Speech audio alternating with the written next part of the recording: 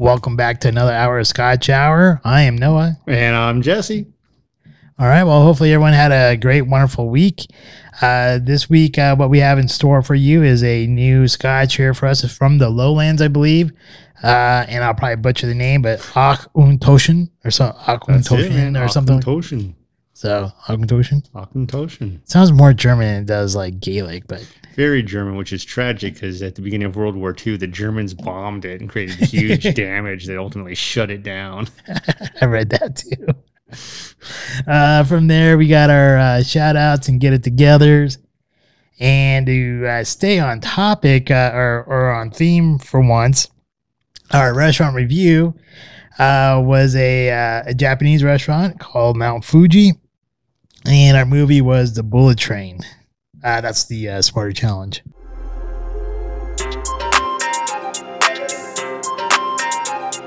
Scotch Review.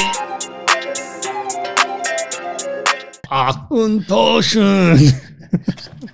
Well, this Lowland single malt Scotch whiskey is their American Oak, smooth and vibrant, triple distilled in single and double filled ex-bourbon casks. It looks pretty interesting. We haven't had a ton of lowland scotches, but we're finding them more and more prevalent now. Is that because they've always been there? Not sure. Obviously, historically, unless they're adding these things to the history books, these guys have been there for a while. But it's a good-looking box, good-looking bottle. It's not like that Hamilton's I tried where it had a screw top. That's always disappointing. Right.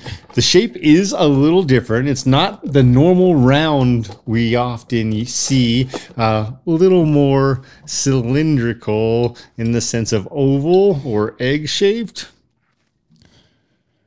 Isn't that like the one that they changed the way their bottle when they go near that? Jura? Yeah. Yeah, Jura saying they shaped their bottles that way so they could get past the tidal wave. Yeah. Not the tidal wave, but the whirlpool. Yeah.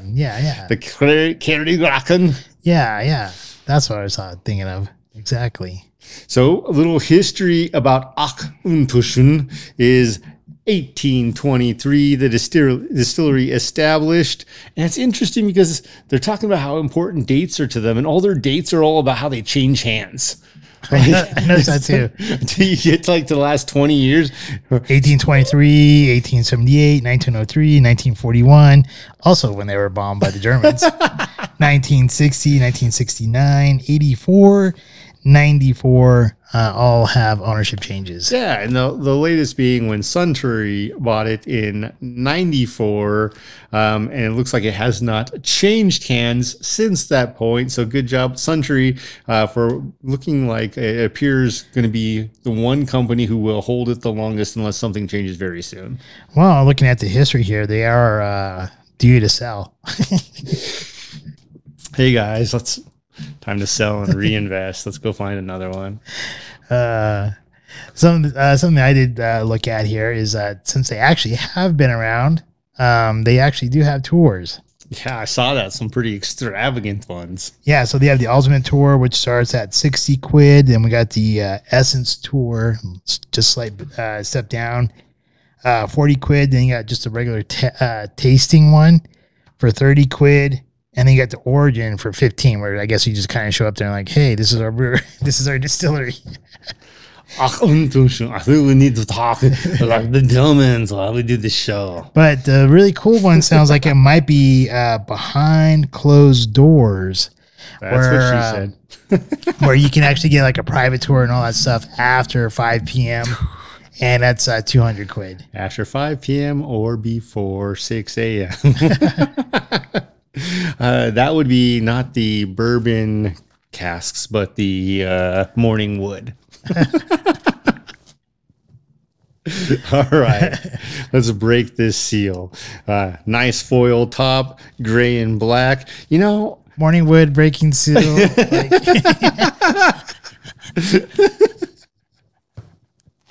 Morning dew. Let's see if there's any moist air. Oh, yeah. There we go. That was a little bit of dew. Now, one thing I am remembering about some of these lowland Scotch, single malt Scotches we have had is that they did seem somewhat creamy and, from what I remember, citrusy. Okay. I'm not sure how this one will turn out. We've only had 2 before, right? The McLarens. What was that fancy one you bought in the dark bottle down there? I don't know. I'm trying to look for it. Taller. Isn't that behind you somewhere? It might be on the backside. Oh, Bladdock, maybe? Bladdock. Yeah, that was another one. I feel like there was a third. I don't think so. All right, maybe it is just 2. Maybe there's a third, but I don't know. Was Tamdu lowland? Tamdu might have been it. Maybe. I don't know. We'll have to look back at that. But here we go. We're going to test this lowland single malt Scotch whiskey, triple distilled for clarity. Every last drop. Yeah. Sorry, I didn't mean to interrupt you. I just remember them putting on their website that was very important to them. Every last drop has to be triple distilled. So I'm sorry, you were about to say something. I totally interrupted you. I apologize. No, it's just I see a lot of what looks like particulates for something that's purified, triple distilled 3 times to be pure. Yep, I see some particulates in there. All right. All right. Cheers. Warp speed.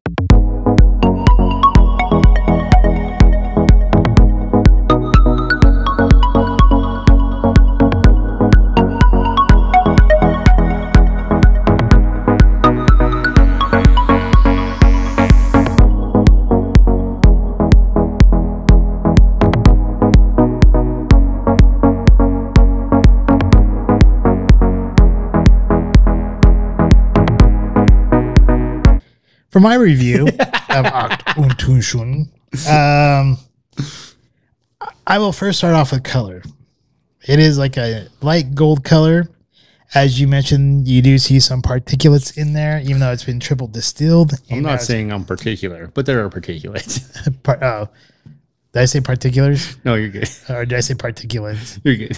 You said particulates. Okay. I was trying to put a pun in there for you. Oh.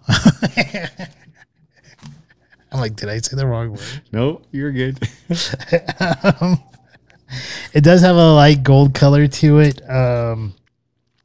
Now, when I do smell in the bouquet of it, I'm getting like hints of charred wood with some hints of citrus and vanilla. And there's also something else there, like burning spice. So at first I wasn't really sure if it's the alcohol that was burning my nose or if it was spice that's burning my nose, but I've let it sit for a little while, and even when I have let it sit for a while, I'm still getting that burning kind of sensation. So I'm thinking it might be some spice there. As far as the palate goes, I get some vanilla cream, peach, and some citrus. And I'm going to give you the credit for pinpointing that peach, because at first I was tasting something and I couldn't pinpoint it. And I think when you mentioned peach, that's totally what it was. So that's where I'm getting that peach from. Now the finish, here's something I noticed, like even from the mid palate to the finish, it mostly coats the outer side of the inside of your mouth, like right where the tongue is in the mid part of your mouth. It just seems to kind of like not hit there, at least not in my opinion. And when you get to the finish, you just really have like a coat of spiciness going all the way around, but nothing like really hits your tongue until the very end of that spiciness. And it's, you know, it's kind of funny because you get that hint of spice and it does linger there. And I would just say, because of how it hits your mid, like the mid to back palate, I'd say it was pretty like a light bodied one. But like the way it coats the mouth and how it hits that spiciness, I'm like, I'm not really sure if I would really call it light, but it is kind of a light one. Would I take this to a poker game? Hell yeah, I would take it to a poker game. But you want to know why? Not because I want to impress my friends. You're going to leave it. Because I'm going to leave it and I'm going to have them drink it. Would I take it to the house party or a party? If I don't like the people, yeah, I'm going to take it so that way other people can drink it. Is this something that I would want to, buy and keep at the house? Yeah, only if I want to serve it to people I don't really like to come to my house. Or maybe, or some like food cooking. Well, I was about to mention this. On their website, they talk about like, yeah, it can stand on its own or you can blend it. Now, I think, by the way it tastes, it probably would be more better for blending or even putting into food to cook it, So like, I think it might be a good Scotch whiskey if I don't want to spend a ton of money to make the Scotch Sloppy Joes or something like that. But I mean, for the price point, I didn't really expect a whole lot, but we have been getting pretty lucky with stuff right around that $40 range. This one, I think, so far out of all the $40 ranges, probably not my favorite because it was American Oak. I had my hopes up pretty high for it. It's not. I mean, honestly, it's not like I'm kind of bashing it, and it's really not like that bad. I mean, it's still pretty quaffable, still pretty drinkable. But some of the other ones that we've had the past couple weeks in the same dollar range, I would rather drink those than this one. For me, it's interesting. It does start out bright gold color. Like it is right there. It is and bright, I think for me is the right word because when the light catches it, it absolutely shines like a gold light bulb. It is very bright. On the nose for me, I've had a little bit more time to smell and taste, to lick the roses. And with that, on the nose for me, and the first time I tried smelling this, I thought my nose was going to burn. For a 40% ABV, the nose hit hard. But now that it's had a little bit of a chance to air out, it is absolutely vanilla, a little bit of citrus fruit. We got a little bit of lemon and grapefruit in there for me. And it does follow up with something that's interesting, and it's peach. And normally when I think of these things, I think the creamy flavor is coming from the vanilla. This time I think it's coming from this peach flavor. So you got the vanilla as a true vanilla, like you just licked that vanilla bean, followed by the citrusy, slight citrusy simpleness, and then transitioning into peach. And that is very similar to what it's like on the palate for me. There, I do get, and at first I didn't, but on the palate, the peach and vanilla are mixed together right at the front, creating this creamy flavor, followed by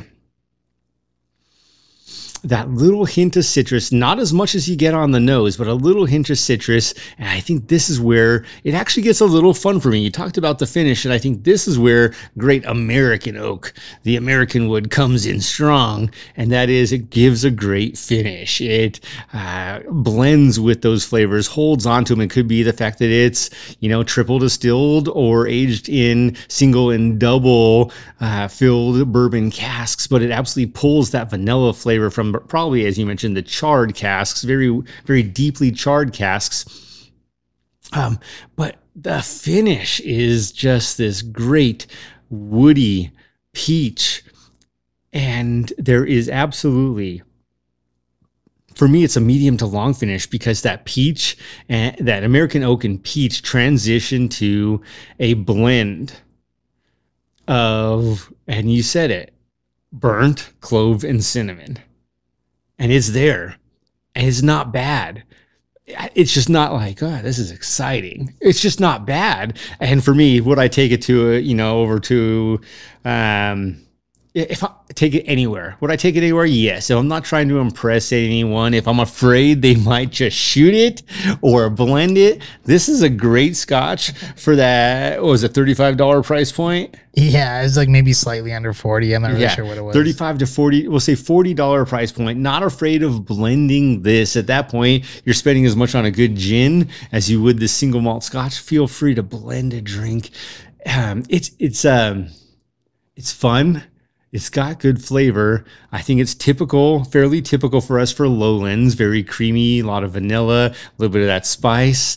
The one thing it's missing, and I think the only one that you got was that fancy Blandel lowland Scotch, it's just not sexy, right? Like it's not like, hey man, that guy's the man. He's got his Lagavulin 16 in one arm and his Dan Wesson discretion in the other. This isn't a John Wick Scotch. John Wick's a bourbon guy. I get it. John Wick 4 coming to theaters March 2023. But with that, man, it is still a good Scotch. I would not hesitate to take it other places. And again, we joke about these things, but it's completely true. If I take a bottle of Lagavulin 16 to a place and I see anyone about to shoot it, I'm slapping their hand, right? I'm like, you put that down. Like, do not put that anywhere near your mouth if you're going to shoot it or mix it. And then at the end of the night, half a bottle left, boop. Taking that thing home. This one, half a bottle left. You guys have a good night. Bye. But still fun. Very typical lowland as we continue to branch out of some of our favorites. It is interesting to see the more we go to the lowlands, there are some truths and some differences. Even with I think when you really think about the islands, they sum it up best. Isla is extremely different than Jura, and they're both islands, really close in proximity. But at the end of the day, it is distillery to distillery. What are they using as their materials? Good Scotch.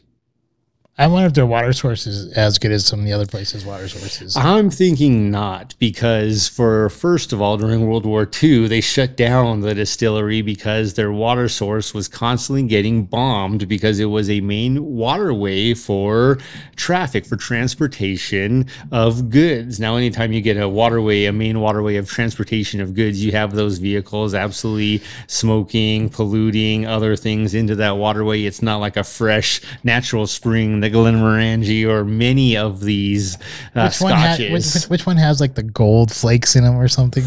Man. Talked about having gold in the water. There was one, right? I'm not making Aberfeldy. Okay, Aberfeldy. Yeah. Aberfeldy, yeah. Okay, so I wasn't making that up. No. There was their gold rich water source. Yeah. And a lot of these are naturally flowing springs, coming from deep within. So in other words, the earth itself is purifying. Yeah. And no, I would guess this was not one of those. That's not purified. Reverse osmosis, maybe. I don't know that I want it purified. I want some of those hard elements or some gold in my drink. All right. I don't have anything else to say about this one. Like, I know I was a little bit harsh on it, but it really isn't all that bad. I mean, you're not gonna like impress anybody with it, but you're not gonna, you're not gonna like go crying in a corner with it either. Yeah, I don't know that you wouldn't impress some people with it. I don't know that everyone's had that Dalmore cigar mall 15 or 18, Do you have anything else you want to say about it? No, for me, it's a fun experience. I'm enjoying it. And as it continues to open up, I'm getting more of a spice that is mixed with that wood, that peach and that vanilla. And I'm actually enjoying it. The peach was actually a nice surprise. I did like the peach flavor in there. I can eat a peach for hours.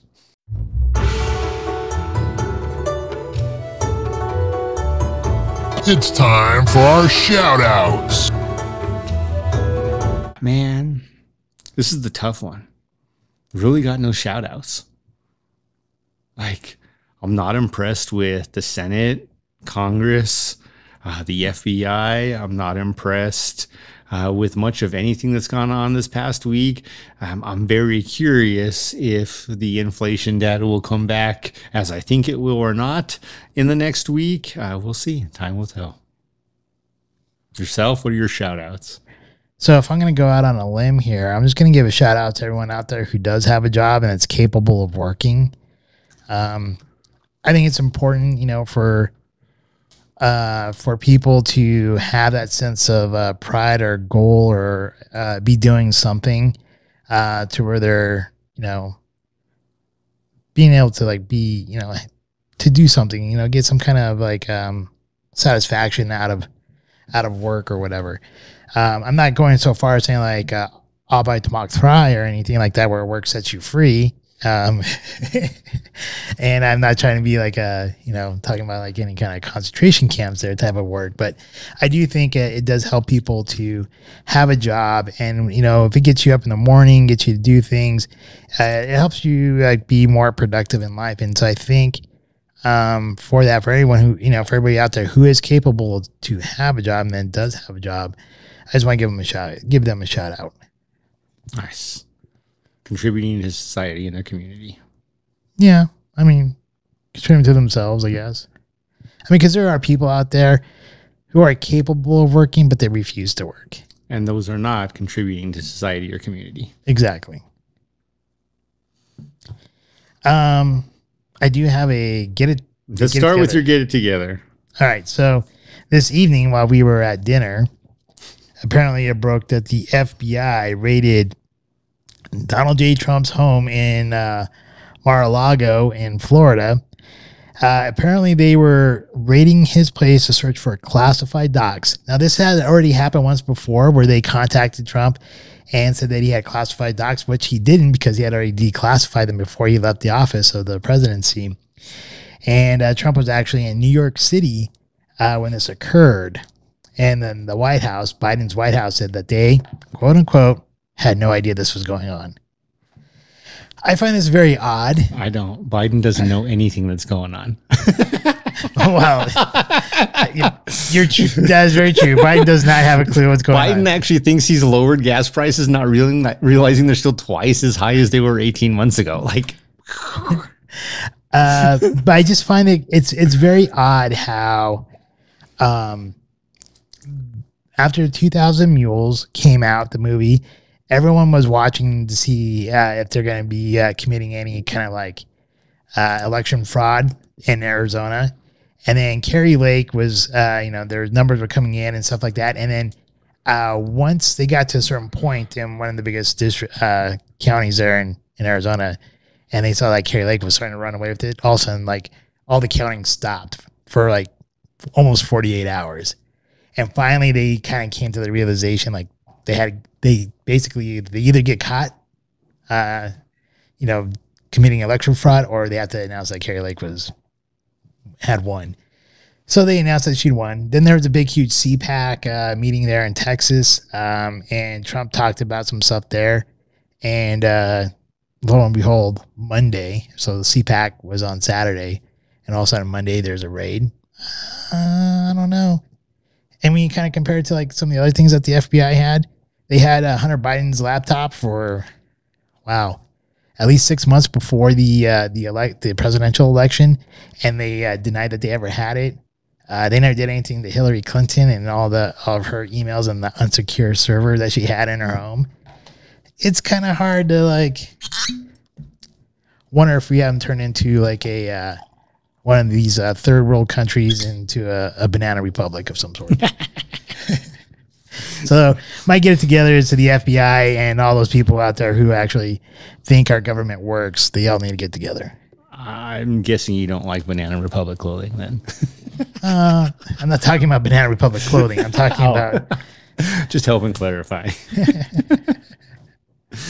I have two get-it-togethers. Number one, and it's sad that I have so many get-togethers and no wins. The first get-together is not the personal one. It's the what the hell are you trying to do? Start World War III Pelosi one.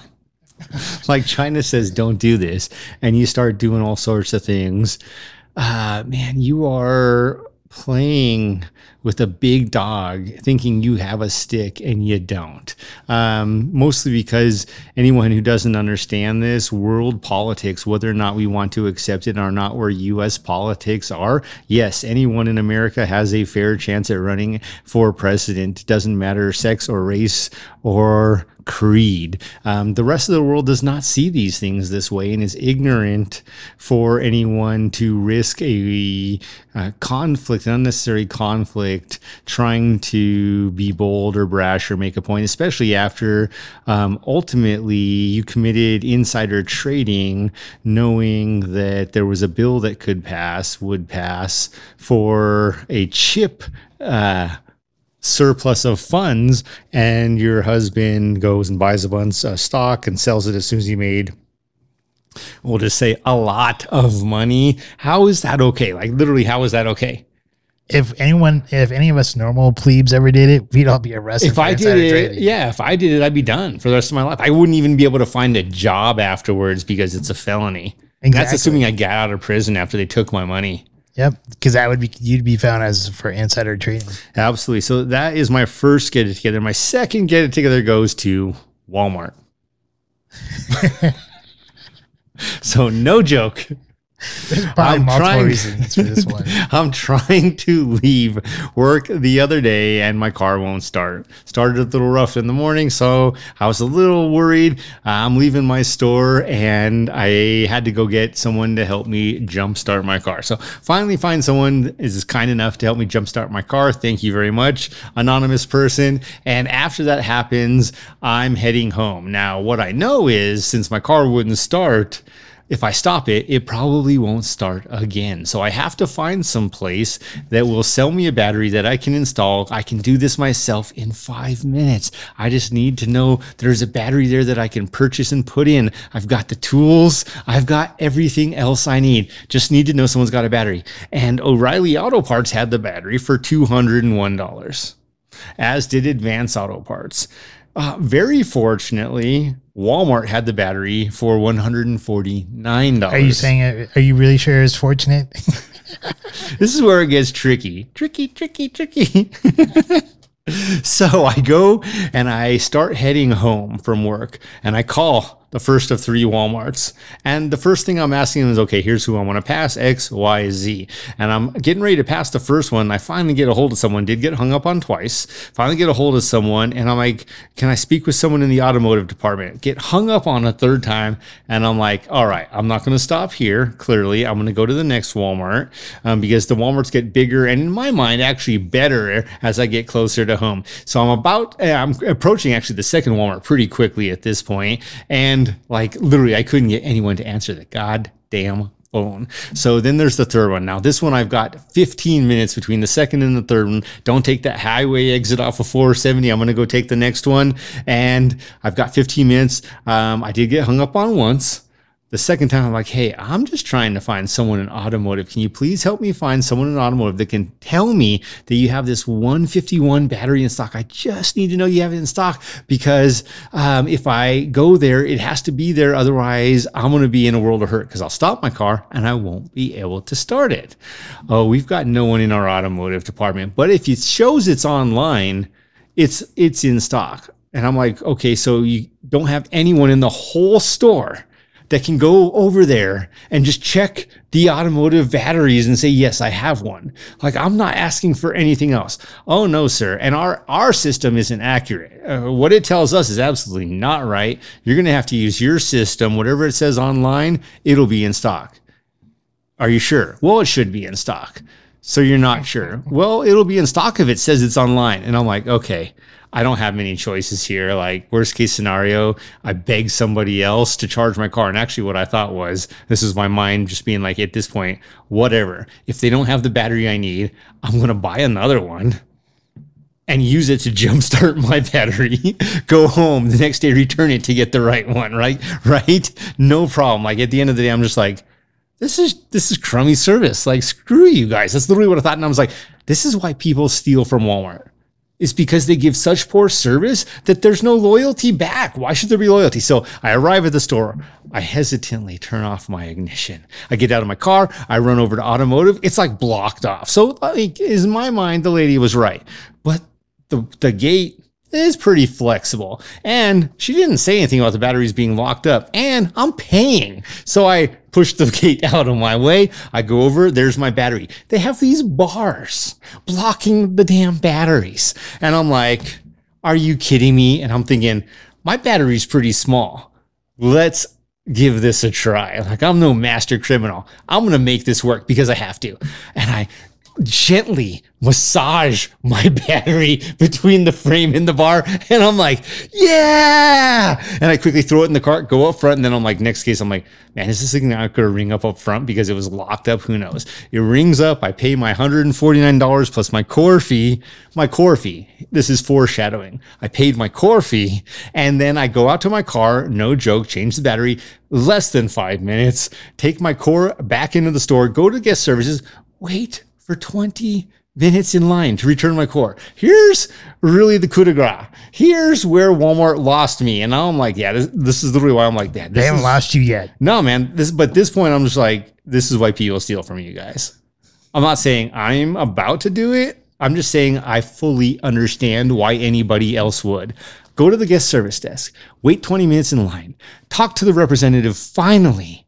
And she says, oh, you have to do that back in automotive. And I said, there's nobody back in automotive. And she's like, oh, yes, there is. And I'm like, I just bought my battery and I had to buy it at the self-checkout because there was no one back in automotive. She's like, I'll call someone to meet you there. And I'm like, how can you call someone to meet me to return a core when you couldn't find someone in the entire store to make sure you had the 151 in stock?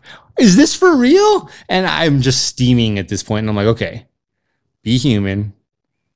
Relax. And I just mentioned to her, so I called like half an hour ago at this point after waiting in this return line for 20 minutes, and they didn't have anyone that could check the in-stocks of this battery. And she sounded just like you. Are you sure someone's going to be able to meet me back there? And she's like, oh yeah, I'll page them. She pages them. I go back there. There's no one there, but there's this gentleman pulling a pallet jack. And I'm like, sir, I don't know even where to start with the story. Here's the bottom line. You don't want to hear it. Do you know if there's anyone who can return this core for me? And he's like, I'll help you out. What? Took him like 3 minutes, returned my core. I'm finally on my way. And I'm like, is this a training issue? Is this they don't care about service issue? I'm just like, this is insane. At the end of the day, they do hold me with some golden handcuffs, because I like to change my own oil, because I can do it for a fraction, literally half the price that any dealership will do it. I can use my 0820 Mobil 1 oil and get a Mobil 1 fully synthetic 20,000 mile filter, with which I'd never wait that long to change my oil.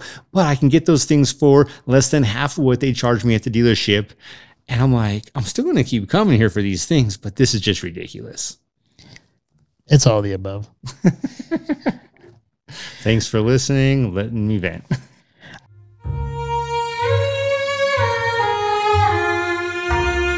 Restaurant review.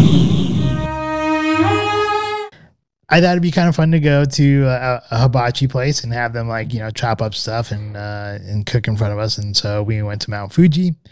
When we got there, I thought the restaurant looked the entranceway is small, but like the little fountain that they had there was kind of cool. So I thought that was kind of like it showed a lot of promise. When you first walk in, they have the restaurant kind of separated in a weird way. They have like a bunch of tables up front. I'm assuming that's where they regular dining, sushi, regular stuff. Yeah. And then like behind there, you kind of walk through, like, kind of looks like almost like a partial kitchen type of thing or whatever. And then you go into like with the hibachi area, and it looked like they had a decent amount of hibachis, maybe like somewhere between 4 to 8 hibachi tables. And luckily, if you do go here, it's wise to make a reservation, which luckily we were able to get in there at a decent time. And seemed like, you know, it was a kind of, I think the guy that cooked there, he was pretty fun. I do think the hibachi experience would actually be a lot better if you went there with a larger group other than just 2 people. And I think that'd be kind of like a little bit better time. The atmosphere could have been a little bit better. But I think once again, if you go there with a larger party, it would make it a little bit better. But otherwise, it just seemed kind of like a low energy type of like a restaurant. But that might be a little bit different once you get there, like maybe on Friday or Saturday evening too. We did go there on a Monday night. I ordered the filet mignon with shrimp, fried rice, and that was actually pretty good. I liked my shrimp. I thought it tasted great. The filet mignon tasted really nice and tender. The fried rice was pretty decent. I did have to add a little bit of soy sauce to it just to give it a little bit more moisture. And overall, I thought it was a pretty decent place. I'm not sure if you talk about like cost value type of thing. I mean, we did get like large beers, so those were like an extra $10 basically. It's like $8-9, something like that. So I think the full price of the meal was roughly, I want to say $63 with tip, or $62 or $60, right around there, $60 to $63 with tip. And I enjoyed it. It was a good time, but I think it could have been more fun. Once again, with a larger party. I know I sound like a broken record right there. The food was great, though. I think you could take a first date there. I think it would be kind of fun. Can you hang out with friends there? I'm not sure I'd go hang out with friends there unless it's kind of like an occasion of some sort. And the cook, which is kind of basically like your waiter too, I guess, because he puts the food like right on your plate there. I would give him a 9. I thought he was a pretty fun guy. I thought he did a good job. For the most part, my meal was pretty cooked as it should have been cooked. So I'm going to give him a 9. I'll give the food about an 8.5. The atmosphere, that's going to be a little bit more lacking. I'll give that about a 7. It could have been better. So I think overall I'm going to give it an 8. All right. So you wouldn't necessarily go there with a bunch of friends. Unless it's like an occasion of something. But it would be more fun with a group of people. Well, I'm just saying, like, usually, like, you're not going to go there with a group of friends unless you guys are going there for a reason. You know, it could be like maybe you guys are all getting together to grab dinner and go to a concert or go to the, like a game or something. I mean, you probably could all just get together and go there for a dinner, but usually when you kind of go into a place like that, I think it's going to be some kind of occasion happening. But yeah, as long as it's like a group of friends going together, yeah, I'd go with a group of friends. For me, it was an interesting experience. The hibachi, I think in general, it was great. Would I go there with a group of friends? I don't know. I don't know that I ever go to many restaurants with a group of friends. Like, that's not my goal. My goal is to give quality time to 1 or 2 individuals, not groups. So I don't know that my focus would be so much on that as much as it would be the rest of the experience. And the food, and then my scallops, the filet was flawlessly cooked. I did a great job. The filet was great. The scallops, they had not jumbo sea scallops, good size. I had the filet and scallop dinner. Comes with 2 shrimps, of course, the noodles and the rice and the veggies. The one downturn was the scallops still had a little bit of sand in them. Anyone who knows what I'm talking about, that grinding feeling of killing. For me, though, the food ultimately, I'm going to give a pass for that is this one. It's just a lesson for me because scallops are that hard to cook. If you don't prep them right, it's still an 8 or even a 9. Actually, I want to go for a 9 for the food. And really, the food was a win for me. I loved the rice. I loved the vegetables, the filet, the shrimp. The 2 shrimp I had were dynamite. The scallops, the sand was the only problem. Otherwise, the flavor was fantastic. The veggies, man, I love me some good veggies. Those veggies were good. And at the beginning, we had the soup and the salad. Still wondering about the aftermath of that, hoping it doesn't have the experiences from the tortilla soup live and fresh in Mexico and not cooked, apparently. So with that, I mean, it'll be interesting. But the soup was good. The salad was simple and good. The food was dynamite. Again, that's a 9. The cook, the service, also really great. He was fun. He was inviting, had no problems. He did the food well. Easily an 8. Would I take a friend there? Would I go there with a friend? 100%. Would I take a date there? 100%. As long as I'm not trying to take her on a sexy date. The environment was the only downturn. And what I mean by that is they had absolutely put in some effort, but from an investment standpoint, they were busy on a Monday night. They're winning. It's not because of the environment. It's because of the food. But the environment is something that would cause me to want to go back. It's one of those areas where, not that I love Benihana, But Benihana has them beat with the environment. Ultimately, the environment also a 6 for me. Rounding it all up, though, it's still an 8. Like overall, total experience was an 8. I don't love the location. There are a lot of things I don't love, but there was nothing negative. And the food, again, don't get the scallops. Might get some sand. Leave the scallops out of it. Everything else I had was delish. It was great. It was fantastic. Highly recommend Mount Fuji there, Parker, Colorado. Just a couple blocks west of Parker Road on Lincoln, and it was great.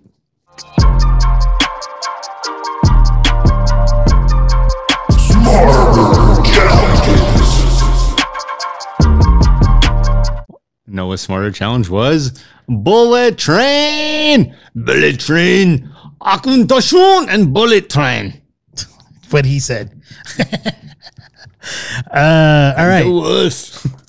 So, movie review of the Bullet Train here for everyone. By the time this comes out, it'll probably be out for just a little under a week. Since it did premiere on Friday, we saw it over the weekend, and this will be released on Thursday. Assuming that I don't get totally swamped with work, which I shouldn't, hopefully this week. Work happens. It does occasionally, unfortunately. And now that you just shared with everyone, you don't have an excuse. There's no dating going on. You better get it out on time. Well, we know he wasn't going to Benihana's. Where's my show? Right? Ain't nobody got time for that. So first of all, I thought this movie was a lot of fun. I thought, I know there's been some people who are like, oh, this movie doesn't look like it'd be all that great, but I thought it was funny. It had like a nice energy to it. It had almost like the one guy who's the main character. I forget what the main character Brad Pitt? Well, I know the actor's name is Brad Pitt, but Ladybug. They literally call him Ladybug. Ladybug. That's why I'm like trying to think of his name. I'm like 7 spots on your back. So Ladybug, which is Brad Pitt. I think it's kind of cool because he's all kind of like trying to be like one with himself and the universe type of thing, and try to just kind of go with the flow and try to turn over a whole new leaf and everything. Which is a perfect transition from his previous movie. What was his previous one? Where Sandra Bullock and Tatum Channing were also in that one. Oh, yeah. And he gets half his brain blown out, but you find out you only need half a brain. Was that in Lost City or something like that? It's the Lost City. I forgot that he was in that movie. And Tatum Channing was in this movie. And so was Sandra Bullock. That's what I mean. All 3 of them. I'm telling you, there's ties we haven't quite comprehended. Anyways, I think it's kind of funny how he's like, he doesn't want to fight anybody, and then all these bad things happen to these other people who fight him and stuff. Take the gun. I don't need the gun. Yeah, Take the gun. Oh yeah, by the way, the spoiler alert's probably in this movie. Too late. So I guess we're like I said, overall, I think it was a fun movie. There's a lot of action in there. It made me laugh. I don't know, when I think about a movie and I try to rate it, I'm hesitant to tell other people anything that's as high as what I really experienced, because I don't want them coming back at me. Don't come at me, bro, because I told them it was outstanding and they don't get the same experience that I do. Now, I will say, I don't know that you need to go see this in a giant screen. It was good, and it was good action. It really was good action, but it wasn't the kind of action that you get from a Star Wars or, ironically, even Mandalorian, which hasn't been on a big screen. It's not one of those movies where you need to necessarily be fully immersed because you're on a train.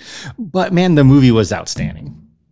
I'll tell you what, the one thing I did miss about this movie is I actually not seeing this movie with you. Oh, really? Dude, I know the people around me were like, ugh, dude, stop laughing. There's parts in there where I was like the only person laughing in the theater, and I was like the loudest person in there laughing.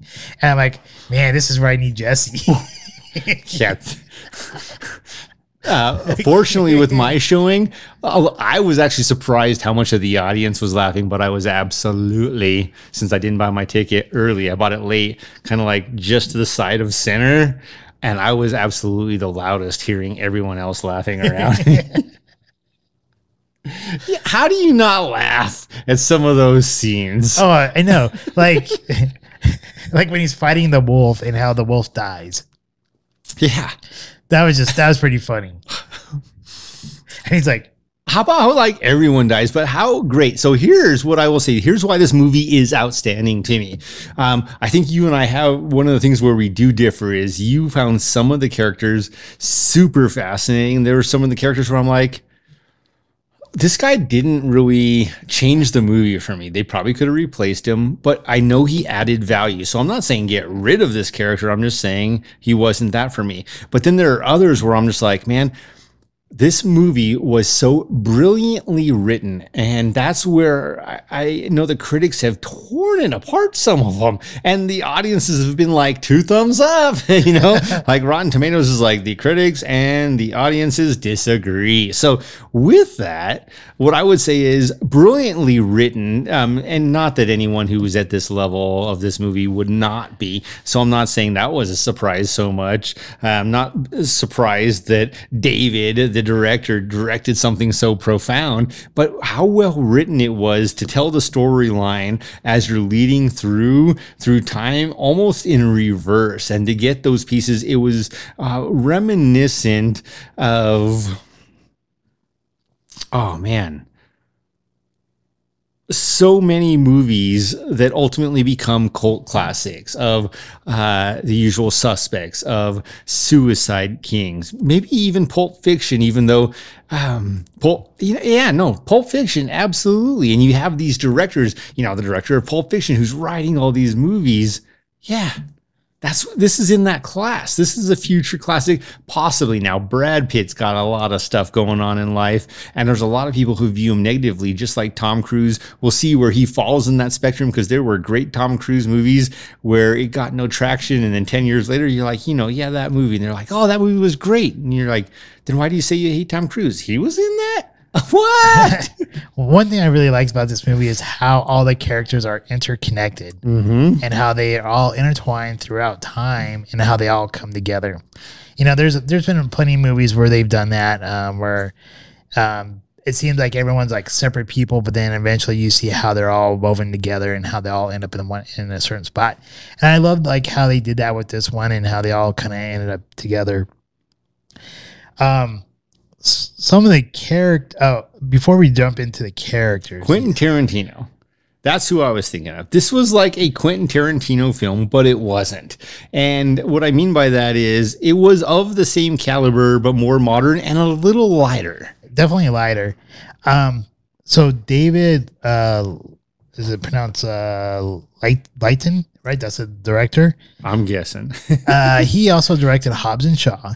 He directed a ton of stuff. The list goes on forever. Deadpool 2, Atomic Blonde. I love that movie. And then there's he was unaccredited for John Wick and that's Deadpool. a weird one. But one of the things I noticed here with he also did Kick-Ass, I thought. Was he Kick-Ass? Tangerine. So Tangerine, the guy who played Tangerine, he was the main character from Kick-Ass. Now, if you remember that dorky guy wearing that green jumpsuit, and you look at Tangerine in this movie, you're like, really? Is that the same guy? I think he did a pretty good job playing Tangerine, but I really did like his partner, the black guy. And I know he doesn't bring like a ton to the movie, but I think it's actually setting up for a second movie with the black guy, because all he does is talk about, I think it's kind of funny how he talks about a children's cartoon the whole time, talking about Thomas the Train, and how each type of person he comes across, he breaks it down to one of the characters from Thomas the Train, or whatever that thing is called. And he's always trying to find out who the Diesel is, which is the bad guy or whatever. And one of the funny remember the closing line? Which how bad you need to go to the bathroom? I got a ballpoint coming out. Oh yeah. I'm like, oh my God, that's one I haven't heard. Turtlehead, yes. Ballpoint, no. Right. Well, I get like almost right before that part, I guess. You see near the end of the movie, the black gentleman, which is Lemon, says to Brad Pitt character Ladybug, "Hey, I think I found myself a new brother." Because Brad Pitt or Ladybug goes, I'm sorry I shot your brother. And he's like, well, that's okay. I got myself a new brother now. And he's like, and Brad Pitt goes, really? Yeah. And he's like, no, just kidding. And then he like tackles the guy who's about to shoot Brad Pitt. He takes out the guy who was about to kill Pitt. Yeah. Or Ladybug. But the best part, like near the end, like when they do kind of cut to the credits almost, you see Lemon find this tangerine truck, right? And goes and kills the main bad person. And Brad Pitt's character was given a tangerine from there. So it almost seems like maybe if they do a second one, Brad Pitt will be the new Tangerine, and you'll have Lemon as a partner there. That's Brad Pitt the new Carver, and it's Carver who was played by Ryan Reynolds. How much did you get paid for your 20 seconds? By the way, no, I think it's going to be Lemon and Brad Pitt as Tangerine going after Carver is what I think. If they make a sequel, well, anything is possible. I mean, like that's kind of like that kind of connection there. I kind of enjoyed right there, but I don't know. How about yourself? No, for me, so you mentioned this intertwined piece, and what I was looking for and couldn't find really quickly was Kill Bill. It's very similar to Kill Bill to me, but written from a different perspective. And that perspective is dynamic, but also inviting. Now, this movie is not for everyone. I'm almost surprised how the audience ultimately has positively rated this movie. Not to the point of it wasn't that great of a movie. And they did, it's like a Reservoir Dogs, but a light version. Reservoir Dogs, absolutely, it's going to get a great critical rating, but half the audience that goes and sees one doesn't go see the other. And I think this movie is along that line of intellectual and also true writing, where there are a lot of messages you have to be intelligent to understand. So, you know, some political voters won't understand is really the point. Like maybe study a little bit more politics before voting next time. And then wondering why gas was $5 a gallon. Like, don't do that. Do a little bit of research, then vote. Don't just hate someone who's made your life better and you don't even realize it and then vote against them. I don't even know. So, with that, this movie, though, so much fun.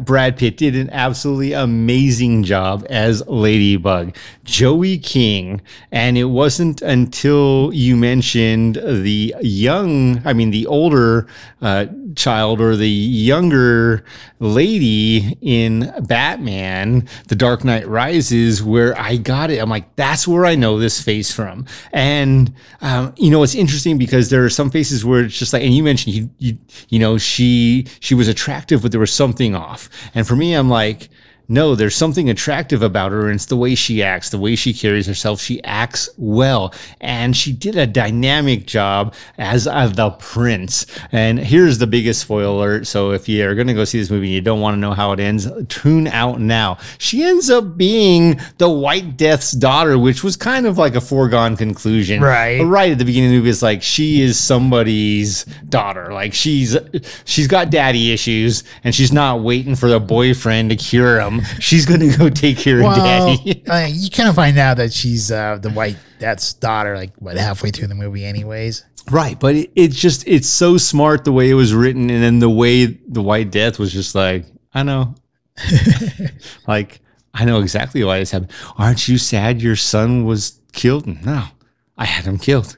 I planned all of this so that all of you who did me some wrong, it's literally like Kill Bill, so that all of you that did me some wrong, or like Reservoir Dogs, would die in the process for me to get some closure for my life. Yeah. One of my favorite parts of the movie has to be when Ladybug was hiding out in the bathroom. Dude, they're all great parts, though. Brad Pitt was fantastic. Dude, if you're a Brad Pitt hater, I love Angelina Jolie too. I also love Brad Pitt. The part where he's like in the bathroom fiddling around with the smart toilet was hilarious. I gotta get one of these. Except when he couldn't figure out, like he loved the air dry for the bidet, but couldn't figure out why is this thing like shooting water at me? Well, you gotta wet it and clean it before you dry it, bro. Like, I would love a bidet. Like, hey, yeah, free and clear. My underwear lasts forever now.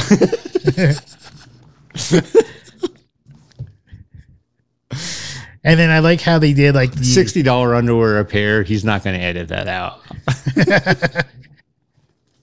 I was gonna say I also like how they tell the little story of the life of the water, the Fiji water bottle.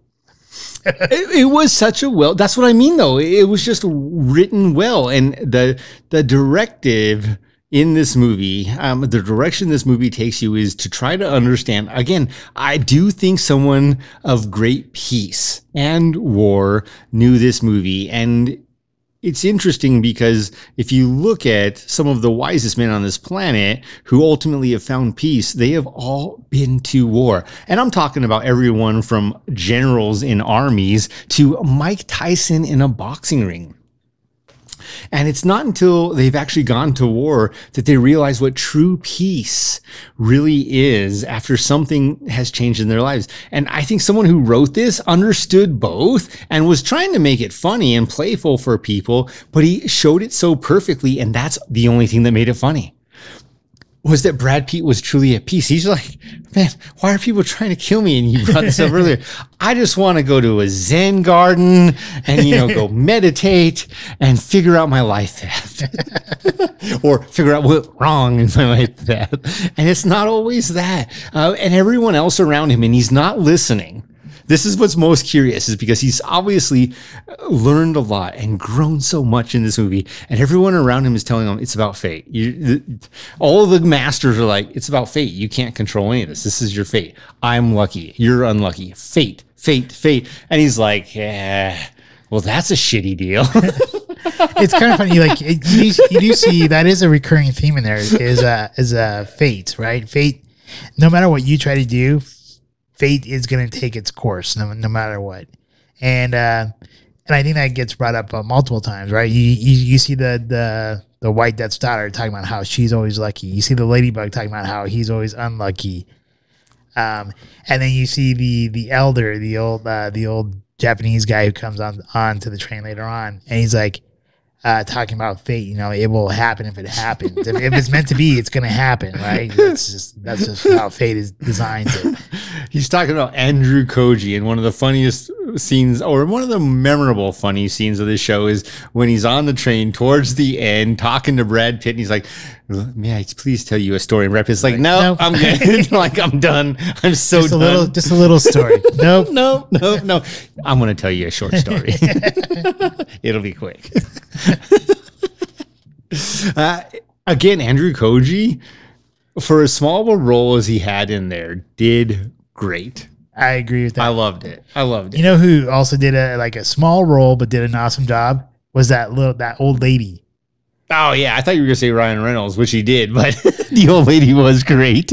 Where the guy's like, earmuffs, eat a bag of dicks.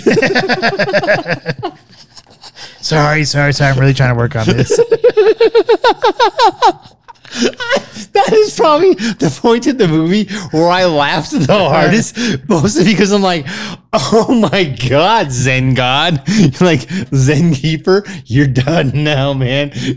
I'm so sorry. Meanwhile, by the way, this old lady had it coming. She had everyone talking to her that way for a good reason. Normally, when a door opens, you let people out before in, and somebody tried to go out, and she's like, meh. What's your goat sound, right? Yeah, that's her. And the guy's like, yeah, go jump. But he's not that polite, by the way. Rightfully so. With that, is it Aaron Taylor that plays Tangerine? Maybe. Is that the guy from Kick-Ass? Yeah, I actually thought he did a really good job. So did I. And Tatum Channing's bit roles were like, is this about the sex stuff? No. All right, I didn't think so. And then later on, he's got a great walk.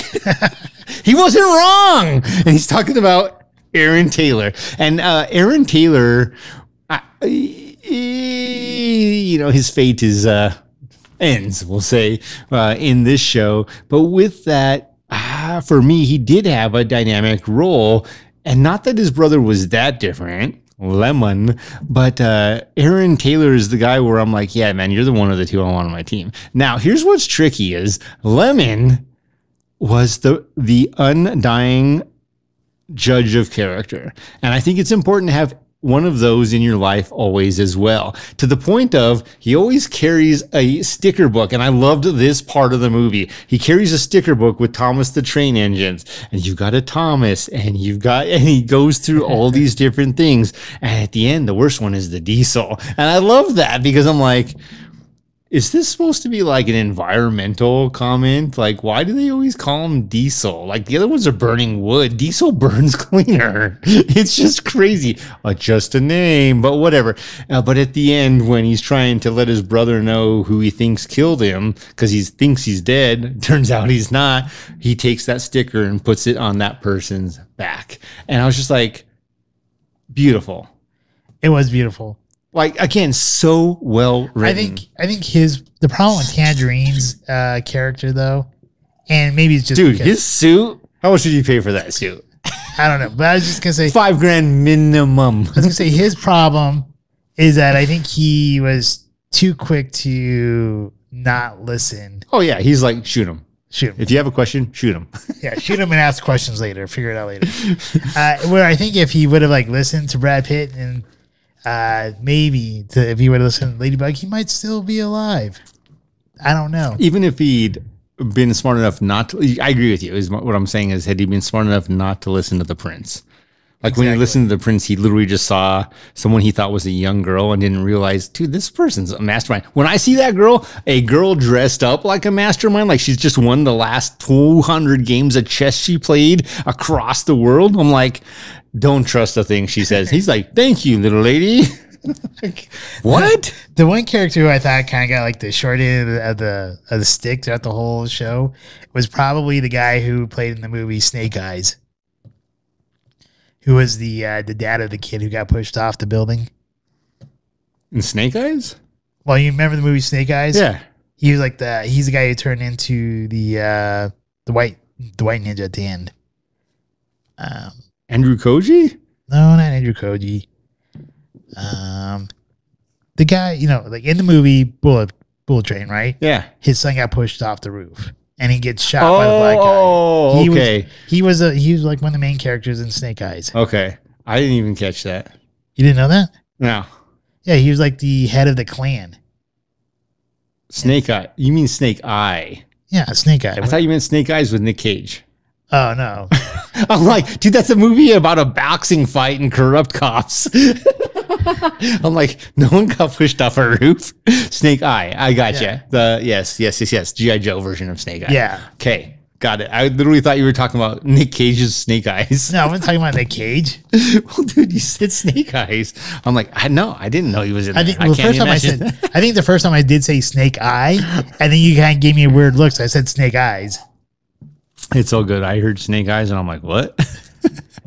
No, yeah, no, he, I don't know that he got the short side, but he definitely had the vulnerable role. I think he did definitely have a vulnerable role. At the end, if there's a sequel, he is 100% in it. That's true. He did live, so I guess he wasn't like totally. He didn't just live. He like survived a gunshot to the gut where he bled more than most people bleed their entire lives without dying. True. All right. I guess to kind of wrap it up, who's your favorite character? Oh man, I do have to say Joey King did an amazing job as their friends to me because I love a good bad guy who's got a reason to be bad, and Joey played that phenomenally. I did love Aaron Taylor as Tangerine. Michael Shannon is the White Death. Did a nice job. Not the face I expected when he took off that mask. Right? Not at all. And when he did, I was just like, I don't love it, but it fits. Ryan Reynolds, like again, his like 20 seconds. I don't think he could be your favorite character for 20 seconds. He can't. At the end of the day, a favorite character is absolutely Brad Pitt. Like it has to be. He not only is he ultimately the star of the movie. Tatum Channing would be at like the close second, by the way, though. His roles and comments for again another person who got paid $2 million for a day's worth of work. But Brad Pitt really playing his role flawlessly. And it was completely opposite of roles where he was Oscar winning or Oscar worthy. This, to me, was not an Oscar-worthy performance. However, it's like different from Top Gun Maverick in that example. However, if there was like an Emmy or Oscar award for entertainment, he would be eligible, but just not for actual acting. But again, he played his role flawlessly. As much as I talked about Lemon, and I do like Lemon's character, I would have to agree with you. My favorite character is Ladybug. Ladybug!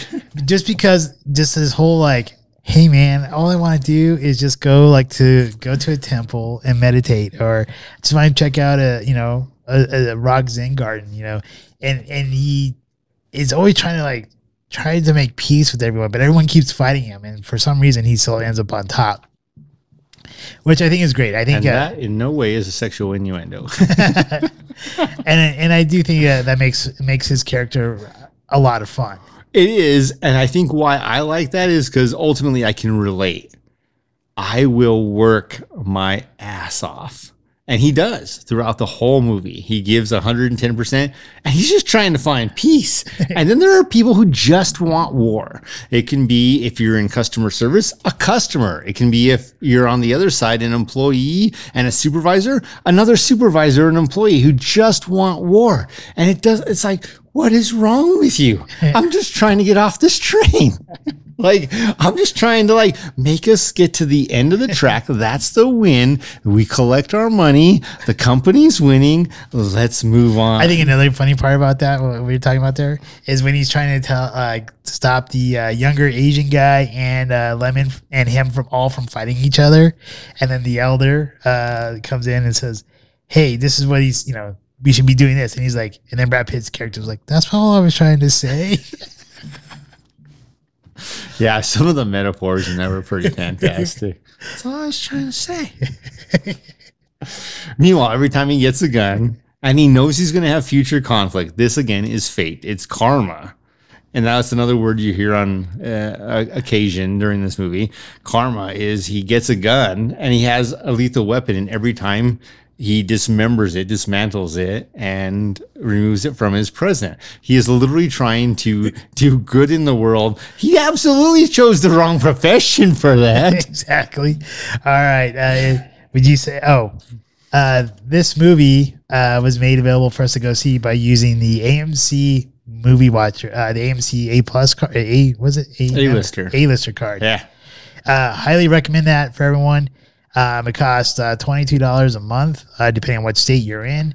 And when you go see a movie anymore nowadays, at least here in Denver, I think it's like around $18 for an evening showing. So see two movies, it pays for itself. See one movie, it's pretty much paid for itself. You're losing a couple of bucks, but it's still worth it. You didn't have to actually pay. Furthermore, man, I'm going to give, there's my one shout out. AMC, Arapahoe Crossing 16, your pretzel bites always on point. Literally, people are like, why do you always go to that theater? Because I've gone to other theaters and they do crummy things with their pretzel bites, and this one is always perfect. Literally, I went there and that was what I had to have. That was my dinner. It's always your dinner over there. Or snack, or post dinner, or post snack, or that and peach rings, or that and peach rings and popcorn. But it's always that if they have them. They've only once not had them. I have to make sure I go back sometime this month because I got my birthday drink and birthday popcorn. Yeah, man. Yeah. Goonies is supposedly coming out in a week. That would be pretty damn great on a big screen, I feel like. That, I think so, too. And that's what I'm taking for granted. When I say I don't really need to go see Bullet Train on a big screen, I haven't seen it not on a big screen. But big screen always makes a difference. For me, though, this one is more about the thought-provoking action, entertainment, writing that goes on, and you have to pay attention to all the different steps. And if you don't, you literally could miss some of the meaning of the movie. They do a good job reeling you in. They made it very simple for those who were not already trying to connect the dots, and that's probably enjoyable for them. It was definitely a good time. Before we sign off here, what is our next topic? All right, man. We're going to, take this Bullet Train with Brad Pitt and ride it a little bit back in time and go to Fight Club. So Fight Club will be our next Smarter Challenge. Read the book, watch the movie, do both. Your choice. The Scotch, a little bit of Arstone. What he said. Yeah, I don't know if that's at all how it's pronounced. Arstone. But here's what always gets me is when I see anything sea cask made by the sea. Talisker does that well. There are some scotches that do it really well. There are some cognacs that do it really well. Made by the sea though. But anyway, sea ultimately, much like Oban, usually sells me. So this is another one. This may be the last one for a while in our string of less expensive scotches, trying to see what the differences are as we adjust our palate back and forth. Not very expensive, right around the $30 price point. I think it was 28, right around that cheap price point, but sea cask. So we're going to try it. We're going to find out. This one is a 10-year. We'll let you know next week. All right. And anything you want to say to the people? Please drink responsibly. Life is great. I hope you feel the same way. There are times we all go through some tough things, and there are other times when I'm like, man, if you haven't done this, you may consider doing something for yourselves. But for Noah and I, a new restaurant every week, a new scotch every week. This is week 75. Sometimes we've done 3 or 4 scotches in 1 week. Flights, lots of things. So it's over 75 scotches that we've tried at this time. Really make sure you're getting a little bit of adventure, because with that, we always have our Smarter Challenge. Sometimes that means reading a book. Sometimes that means going to go see a movie. Sometimes that means an adventure beyond. Could be Roswell. Who knows? Special episodes. Woo! Lots of things coming up. Make sure you're fulfilling your life. What does fulfill your life? It doesn't have to be expensive. I'm not saying it's going to be cheap. Doesn't have to be hard. I'm not saying it's going to be easy, but at the end of the day, you put forth an effort, you get a result. Here is what I will leave you guys on before I pass this on to Noah. There's this guy, calls himself Cobra Tate. Cobra Tate, if you ever can give us a little bit of your time, please let us know. At the end of the day, though, he made a comment about the guy who goes to the gym when he doesn't want to get up and go to the gym versus the guy who goes to the gym only when he wants to get up and go to the gym. Is the stronger of the two guys. And later, The Rock reiterated that. He's like, I saw somebody say this. And I want to say it again because I think it is that profound. And what I'm going to say is it's not just about going to the gym. It's about fulfilling your life. The person who will take the chance, take the risk, be uncomfortable, do those things that ultimately can fulfill their lives, even though it means a little bit of extra work. Maybe you have to walk 5 miles to get to the Botanic Gardens, but you've never been and you want to be. Maybe you have to hike 3.5 hours to do your first 14er. Maybe it's 5 hours, maybe it's 7 hours, by the way, depending on how fast you hike. But with that, take that risk, have that fun, take that challenge for yourself, fulfill your life. And if you don't like it, just don't do it again. For those people who don't live in the state of Colorado, what is a 14er? 14,000 feet, baby. So that you're climbing a lot, just saying. The air gets thin. Bring a beer. It'll make it better. No. I do anyway, dude. Well, I mean, once you get to the top, or where you get go to the top, you can start to feel the lightheadedness. Make sure you're hydrated. Alcohol makes the way down so much faster. I fall a few times. Doesn't hurt at all till you get home the next day. Wow. I'll just say thank you for all those who have listened to us on the audio side of the platforms that we use, which would be Podbean, Spotify, iHeartRadio, Google Podcasts, and all the such. And also thank you for all those who watch us on YouTube and Rumble. We do greatly appreciate all of you, and hopefully you do enjoy our Smarter Challenges and the restaurant reviews and all of our wonderful back and forths here. So with that, we want to wish you a good evening. If you do want to become a Patron member, it's the very first link down in the description down below. And I will make sure this one does come out on time, even though last week is going to be coming out here in the next day or so. So these will be 2 back-to-back pretty much. All right. And just so you're forewarned, just like our audience, we're going to start putting some challenges out there. Haven't figured out what the first one is. I'll think of it by next week, but it'll be a challenge of whether I'm wearing a hat or you're wearing a hat, or what it is. We're going to ask you guys to vote on the best hat or the best comment. Who knows? Probably for the first week, the best comment or the best opinion. We want to get you guys involved. Give us some feedback. All right. Thank you very much. And I hope you guys all have a great night. Life is great. Life's great. Scotchman. Cheers. We hope you enjoyed this evening's episode of Scotch Hour. If you did, please like, share, and subscribe. Also, if you have not done so already, please become a Patron member, with memberships starting as low as $1 a month. Thank you, and hopefully you have a wonderful evening.